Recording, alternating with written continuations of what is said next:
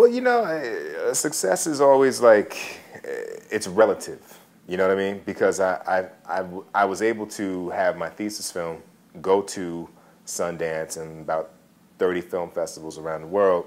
And it starred Kerry Washington and Dorian Missick, who's also in my feature, Premium. But that didn't necessarily equate to being able to make a phone call and have a door open, or have a door open because you went through that exposure. So I think that as far as film school, you learn a lot if you apply yourself. You can learn the same amount by watching DVDs and applying yourself on weekends. But you get to be in a I don't want to say control, but in a consistent environment of creativity.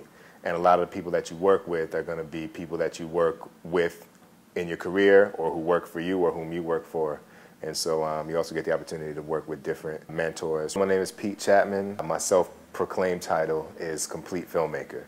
So producer, director, writer. Right now I've actually been shooting things here and there, kind of like the Peter Andrews pseudonym for Soderbergh.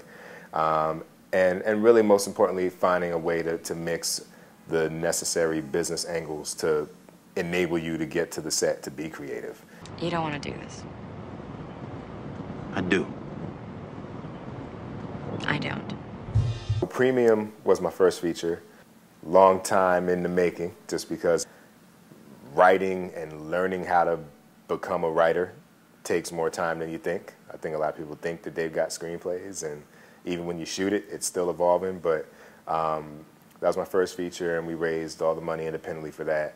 Starred Dorian Missick, Zoe Saldana, Hill Harper, Frankie Faison, Bill Sadler, Tanya Pinkin, Sean Nelson. So we got a hell of a cast because we were trying to tell a unique story, albeit independently and for not the hugest budget. But ultimately, it's a story about the most important person that you don't end up with.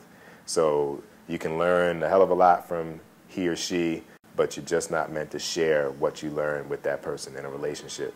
What is it about this guy? What does he have that I don't have? You two sat up in my house and lied to my face? Hey, yo, man! Honestly, I mean, I think there are greater lessons that I probably learned after graduation, but I think I had a pretty solid foundation upon which to build those lessons. I think you have to make it worth it.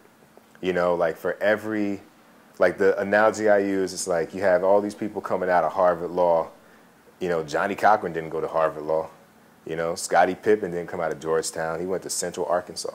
You know, so it makes no difference the environment you're in if you're not actively applying yourself and trying to master your craft and put yourself in a position where you can show what you've got.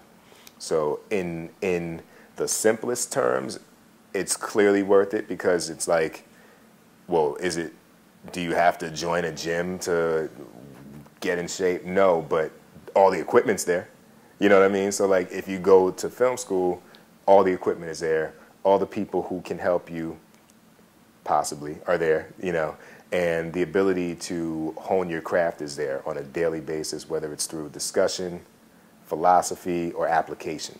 There are a lot of people that were a lot more creative than me in class. I would look at their work and say, damn, like, that's crazy. You did, like, we're on the same equipment. How did you do that? But they wouldn't spend, let's say, the 5 years I did trying to figure out how to raise money to make the feature. Well, Double Seven Film is my production company. In recent months, it's been expanding beyond just film production to marketing and branding. But as an overall kind of umbrella, our whole thing is to make unique American stories. And so our motto is a new wave in American cinema. The idea that if we're going to define genre as a set of precepts where we can knowingly expect and understand certain things to happen, how can race be a genre? How can black be a genre? And if we even want to take that further, you know, and say, well, hey, there's black music, there's black this, there's black literature, fine, but it's not a well-developed genre in the sense of what comes out on Friday nights 13 weeks per year. Our mission is to show that you can, A, have stories with black people that are universally acceptable and attractive in terms of just being emotionally compelling, and B, these stories are to be well crafted by people who know what they're doing, because it's no longer, in my opinion, just good enough to say I did it. You know, like, hey, I typed this up and I bound it. Here's a book. Ain't no book.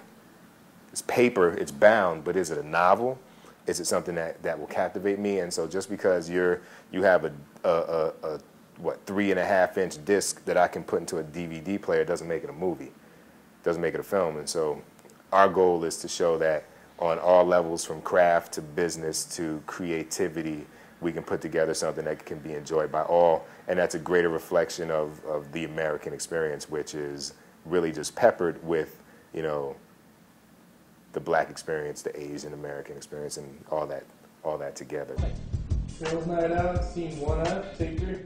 We have a variety of ways for people to be engaged in what we do. Obviously, 77film.com, you can check out everything, but I think more importantly for filmmakers, we have a weekly radio show called the Double Down Film Show every Wednesday night at 9 p.m. It's live, and basically we kind of call it film school through the back door. And so last week we had on Zoe Saldana talking about Star Trek. She was also on my film Premium. And then we had an acting coach on, Tracy Moore. We've had Sam Pollard on, and again, a lot of these relationships that I built in film school. We had Mel Damsky on, executive producer of Psych and director of the show, casting directors, like just everybody in like every kind of key position. We're even going to bring a guy on who's known for telling people how to be a good PA.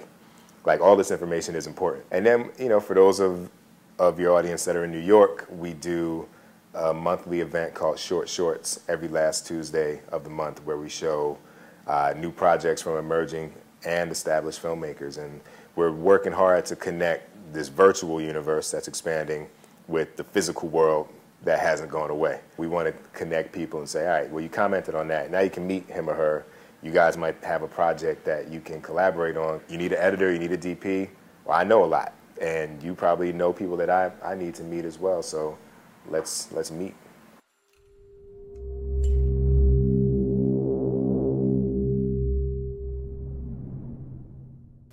My name is Pete Chatmon, and you're watching Reelblack.